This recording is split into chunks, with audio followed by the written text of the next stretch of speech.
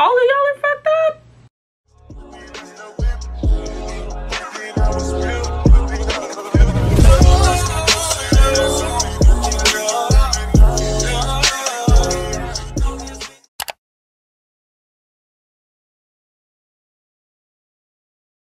Hello everybody, welcome back to my channel. If you're new here, my name is Imai and I'm sick. It's not, I promise. I just have a cold. I caught a cold over Christmas, but I am sick. And today's also BTV Tuesday. BTV is a series on my channel where I put my makeup on and we talk about an episode of a TV show. It's been mostly cartoons, but we can switch it up if you want. And today, I'm so sick, y'all. Today we are watching season 1 episode 10 of BRACEFACE called Driving Miss Sharon. I know you guys have been putting requests in the comments and I will get to them. I was preparing for one episode that you guys requested, but I haven't had time to fully prepare for it because I've been laid up. Like, my nose is all scabby from blowing it. Like, it's been a lot, so bear with me this week. We're watching BRACEFACE again. And it's more of Sharon being so stupid. Y'all, I am fighting for my life. Like, even this side of my face has scabs from it being like raw from me blowing my nose with like hard ass paper towels because my mom didn't have tissues at her house. So let's get started. Oh, and I think I'm gonna include now where you can watch this. I don't want to say that the entire series is on the platform that you're currently watching and get anyone in trouble with Teletoon and copyrights, but that's one place where you can watch it. Or you can download the free app Tubi and watch it where I have been watching it, on Tubi. I know you're not going to see this, but Alicia Silverstone, I commented on your TikTok page. Why did you voice Sharon for seasons 1 and 2 and then leave, but you were still the executive producer for season 3? And like, I have a thing with voices where I can hear. Any little difference, I can hear it. Like in the new IMAI'S, Dot has the same voice actress, but her voice is pitched down. And I know it's probably because she aged, but I can hear it and it bothers me. Why did you do that, Alicia? Alicia is how she pronounces her name. She also verified that on TikTok. Let's get started. So the episode begins and Sharon and her brothers and her mom are in the car and her brother Adam is learning to drive and it's snowy outside, which is, first of all, y'all are in Canada. Second of all, why are you learning to drive in the snow? I don't want to say I'm an experienced driver. I almost hit something every day. Literally last night, I almost hit a whole person. That's not a flex or something to brag about, but it happened and I'm really sorry. I didn't hit him though. But like, I don't even like driving in the snow and I have a Jeep. They were like a little hatchback or a little station wagon. They're in like a little car in the snow in Canada. Why are you learning to drive in these conditions? So they're swerving and Sharon's like, I'm fighting for my life back here. Why are you shit? And he's like, well, I'm learning how to drive. My driver's test is soon. What are you gonna do? And then he almost hits a truck and then the mom is like, be nice, he's going for his license today. He just almost hit a truck just now and he's going for his license today. Maybe he needs some more lessons. This is coming from a person who took their driver's test four times before they passed. I think I have good insight on this topic. And then he hits a guy and then they don't check on him. Like, they hit a guy in like one of those snowman like poofy suits and they just don't check on him. He just drives off. He's like, there's padding in those suits, and he drives off.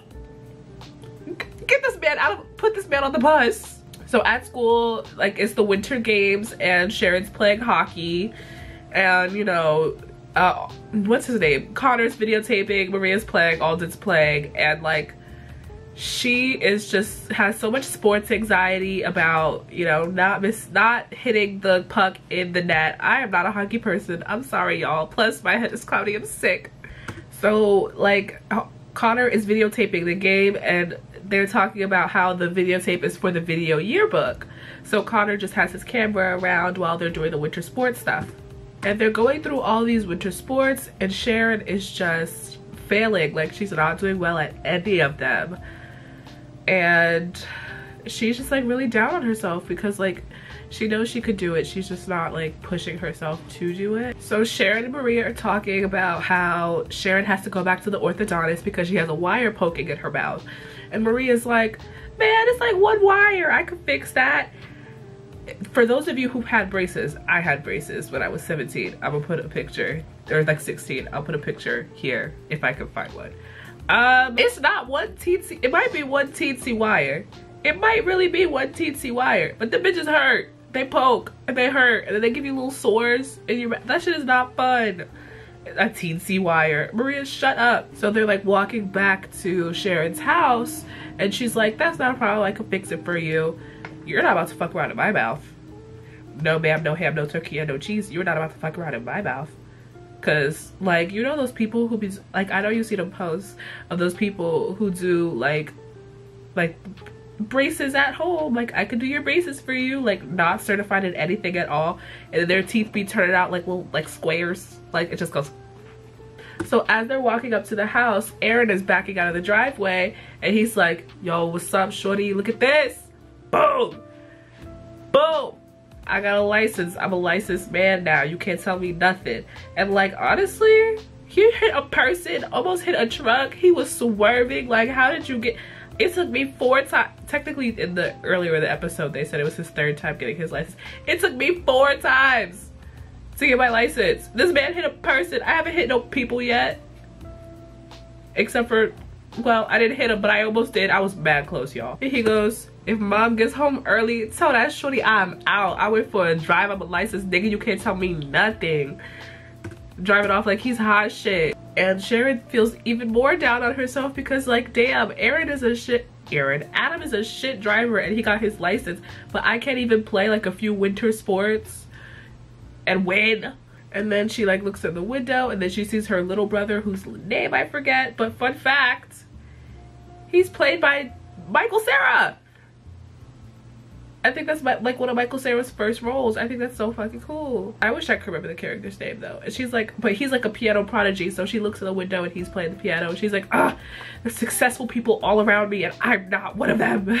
And she kind of says like it makes her feel like shit because it feels like she can't do anything. So they go into the garage and Maria finds some pliers and she's like, I'm gonna fix that in your mouth, shorty. Like that little wire, that ain't nothing, I got you. So she finds some like regular ass pliers from like a toolbox. That's disgusting. As Maria is about to reach into her mouth, the garage door opens and I keep saying Adam like skirts back in there and like it startles Sharon and she screams and he's like, relax shorty. You see this license? Hold on. You see this license? I'm a pro now. Play with it or stay with it, bitch. And he's like, you know, I got that hands-eye coordination, shorty. Unlike you, I heard you was flopping all winter sports. I heard you was flopping at hockey, at skiing, at ice skating. I heard you was a big flop. Just making her feel like straight shit. And you don't have no trophies on it yet, so because you're a failure. Like, damn. You want to slap her in the face too? My God. Some people aren't good at some things. I'm not good at sports. I'll whoop your ass in tennis though. But I'm not good at sports. And she was like, you know, he's right. I'm a loser at school. I'm a loser in my family. And like, I start to feel bad for her. Hold on to that feeling because we won't soon.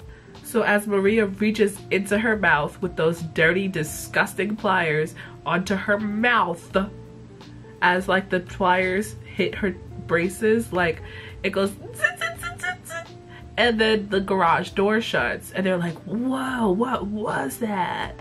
And then Sharon touches the wire to her mouth again and then the car turned on and then her ass gets in the car. She's like, I'm sick of being a coward.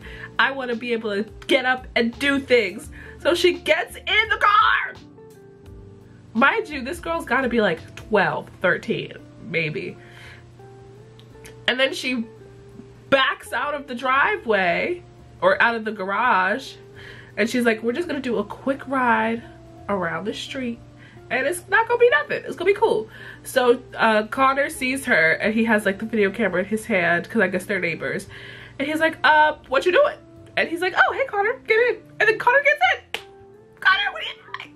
So like Connor's in the back seat and he's like filming and they're like, oh man, this is so cool. This is gonna be like the cool shots. And Sharon's like, make sure you edit out the part that has my face in it. So that like, sorry, I'm getting text messages. So that like, they don't see that it's me driving because I'm not supposed to be driving. And then like Connor's in the backseat getting a little scared because of course Sharon doesn't know what she's doing because she's fucking 12. But like it's still kind of cool that Sharon has the car. So they're just like driving around where all the people in school are to be like, look at me bitch, I'm hot because I'm driving and you're walking, loser. And like they drive past Nina Harper, like Sharon's bully, and Nina's like, you're driving? And Sharon feels like hot shit. I would too. And as she's driving, she realizes like she doesn't know how to do shit.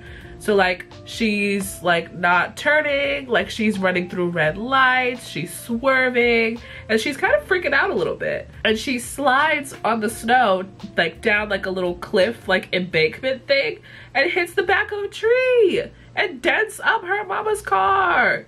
They get into like a little mini accident. They backed up into a tree. And then like she finally finds the brakes after. So she like pulls off and then goes straight home. When she pulls into the garage, she's like, oh god, I hope it's not that bad. And then she looks at the car and it's fucked up, queen. Like you fucked that shit up. So she just closes the garage door and goes upstairs. I'm glad the only car I ever fucked up was mine. Because, oh, I lied. I definitely hit somebody's car. Hold on, real quick. I was an inexperienced driver driving a car that was too big. I pulled into a spot and I took off somebody's side mirror on like some old dingy fucked up car. The lady was so sweet. When she came out to the car, she's like, it happens, it's no big deal. Like she was so nice to me. And then when I go and get a new car, the car that I have now, getting the new car was unrelated. The old car I had was just fucked up. I tried to get my own insurance and they say that when I got into that accident, this bitch filed over $3,000 in damages on that car. So if I try to get my own insurance, it's gonna be like $700 a month.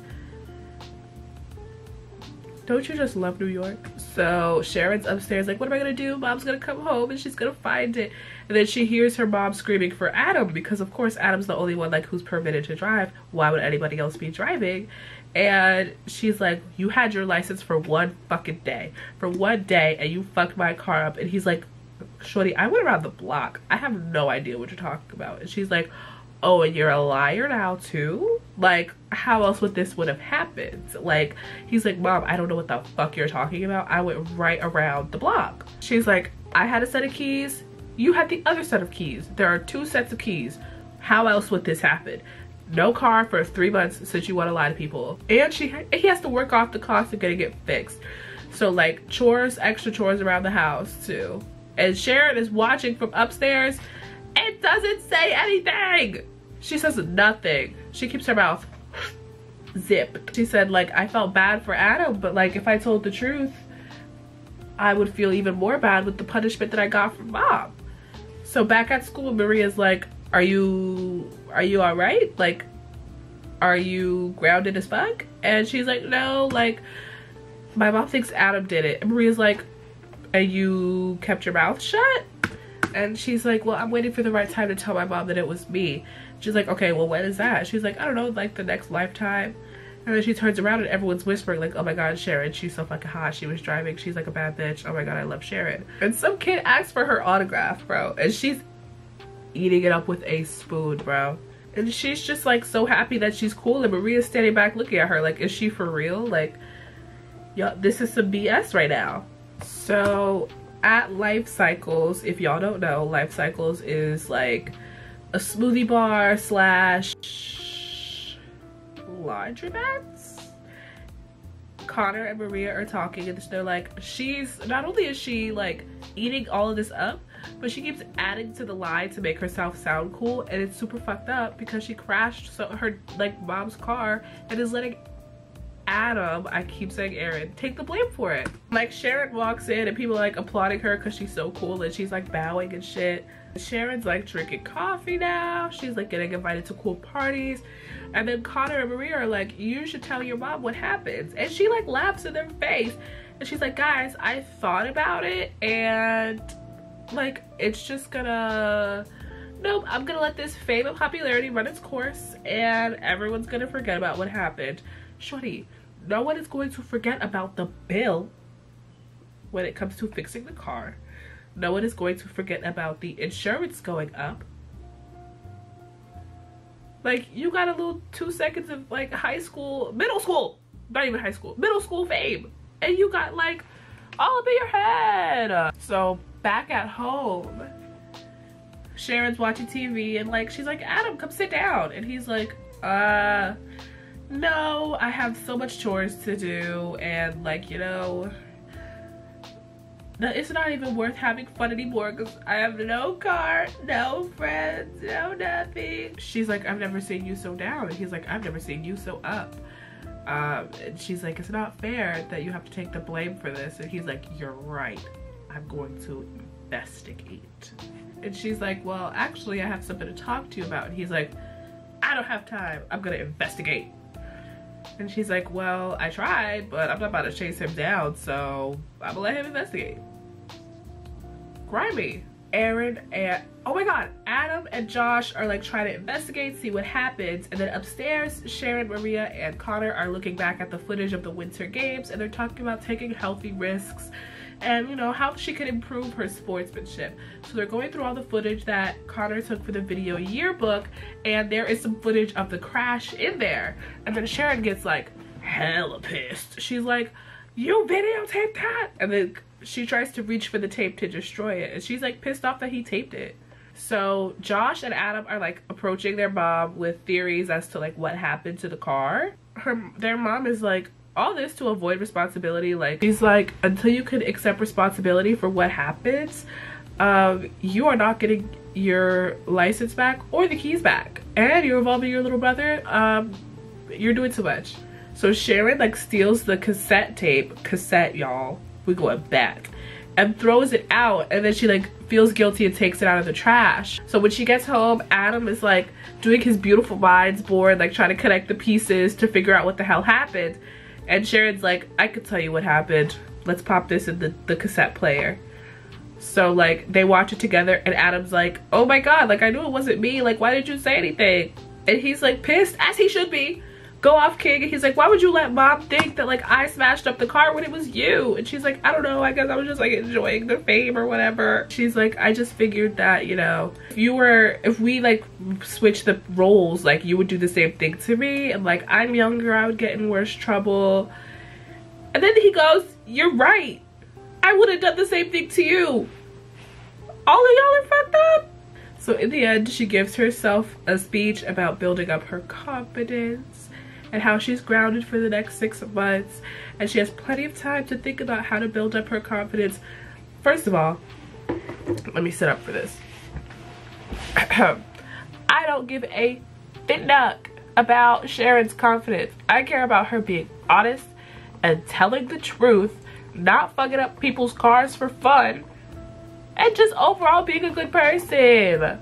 Like, I don't understand. How could she just let him take the blame for that and like not feel bad? Because she was parading around like she was hot shit. Like I'm going down, baby, yo, street in a rage, bro. Like killing it. Like she swore she was the hottest shit and let her brother do chores, cook, clean. Like if I was their mom, included in all that like chore shit, I would be like, oh, and by the way, you have to do shit for your brother. You gotta clean his room and do his laundry and cook his meals whenever he wants for the next month.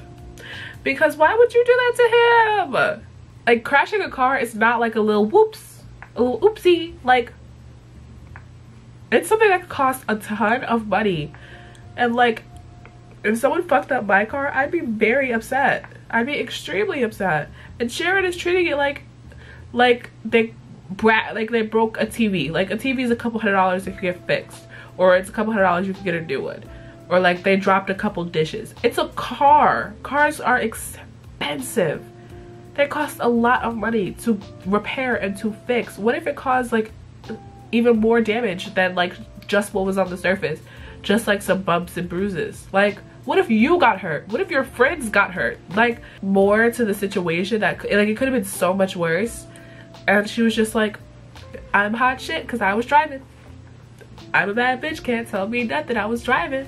Like, oh my god, just so rude. Like, it's not even, it's beyond rude. It's just so like no concern for other people's feelings, no one else's health. Like, nobody got out the car and was like, are you guys okay? You just went home and like told your friends like, oh man, I'm gonna be in so much trouble. If my mom heard that when I was 12, if I was 12 years old and my mom heard that I was in the car with my friends and my 12-year-old friend was driving and my 12-year-old friend crashed, I'm never seeing you again. My mom will not let me over to your house again. Like, that, you'll put people's lives in danger. Like, fuck a car. Like, your friends were in the car. Like, you could have seriously injured them. You could have seriously injured you. But you were like, oh man, I'm hot shit. I'm driving.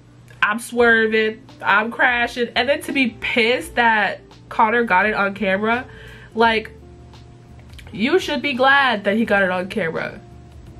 Like, I just don't understand. Like, how are Connor and Maria, especially Connor, still friends with this girl? She is horrible. I'm sorry, y'all. We're gonna have to cut this one short because I gotta go lay back down and I gotta get this video. I'm literally filming, editing, and uploading all in the same day, and I gotta get this video up before 3:30. But what I do want to say to y'all is, what the fuck? I said 450 subscribers by the end of the year. Why are we inching towards 1,000? Y'all really fuck with the kid like that? And I fuck with y'all. So hold up. To say thank you for getting me to 1,000 subscribers before the new year, I'm doing a giveaway. I'm gonna add some more shit to it, so don't come at me. But right now, I'm giving away a 3rd generation Amazon Echo Dot. I know I'm sick. I'm gonna disinfect the box before I send it out, I promise. And I might give y'all like a cute little gift card or something. Like a little Target gift card and like maybe some cartoon merch or something. I gotta add to it. We'll talk about it next week. But thank you guys so much. I'm so appreciative. Like, y'all really have no idea how much fun I have doing these and how much fun I have just talking shit with y'all. And like every time I see y'all comment, I get a little excited inside because I'm like, what are we gonna talk about today? What input do y'all have for me? But yeah, we're doing a little giveaway. Next week I'll have more details and probably more items as to what we could do for the giveaway, but I'm definitely giving away an Amazon Echo Dot. So there's that. Alright, I'm out of breath from talking so much. Y'all know I can't talk. You can hear that I'm congested, so I'm gonna just say thank y'all for getting me to where I'm at. Like, I'm very, very appreciative. I'm gonna try to get up either a Thursday or a Saturday video this week. I took the weekend off. 1, because I was sick. 2, because it's Christmas. I wanted to spend time with my family. But we're back to our regularly scheduled programming. If you see me on Thursday, I'm probably still gonna be sick. So if that bothers you, comment it and I will just not film. I'll take the rest of this week off too. But oh my god, I'm dying. Thank you guys fuck. Thank you guys so much for watching. Thank you guys so much for subscribing. I'm so happy that like y'all really fuck with the videos, and you know, like, it's so hard to be consistent when it feels like I'm talking to a void. But knowing that like you guys enjoy what I put out and want to see more of what I put out, like, it really does mean a lot to me, because like, I don't know, I don't want to get sentimental because I'm a crier. I cry at fucking everything, which is why I don't want to watch series finales. Yeah, if you guys want to stay updated on what's happening on the channel, I promise you I post everything Everything, any update you'll possibly need is on Instagram. Usually in my Instagram stories, I do polls. What do you guys want to see? I do updates as to when videos are coming out. Like, everything y'all need to know about BTV is on Instagram. So go follow me on Instagram. And I'll probably see you Thursday if I'm not dead. Thank you guys so much for watching. Thank you guys so much for all the love and support. You guys are literally the sweetest little muffins in the world, and I love you guys. And I'll talk to you later. So, first of all, we're gonna talk about it in the video. I'm sick, but I just finished filming. Like, I haven't even started editing yet, and I check my email, and one of you sweetie pies, your name is Eliana, you drew me, and oh my god, like the sweetest, I swear, when I say y'all are the sweetest little muffins in the whole world. Like, me? You drew me? You took time out of your day to draw me? Like, oh my god. You could have drawn like some fruit or like something, but like you took time to draw me and like send it over. Like, I have no words for how appreciative I am of you guys. Like, literally the sweetest little cupcakes in the whole world. Oh my god, like, my head is cloudy because I'm sick and like I just don't have the words, but like, oh my god, thank you so much, Eliana. You're the sweetest. I'm so blown away. Like, I know I keep saying like a lot, I'm sorry, but oh my god, I'm so blown away. Like, thank you so much. Like, it really like warms my heart. Thank you. Fuck, Eliana!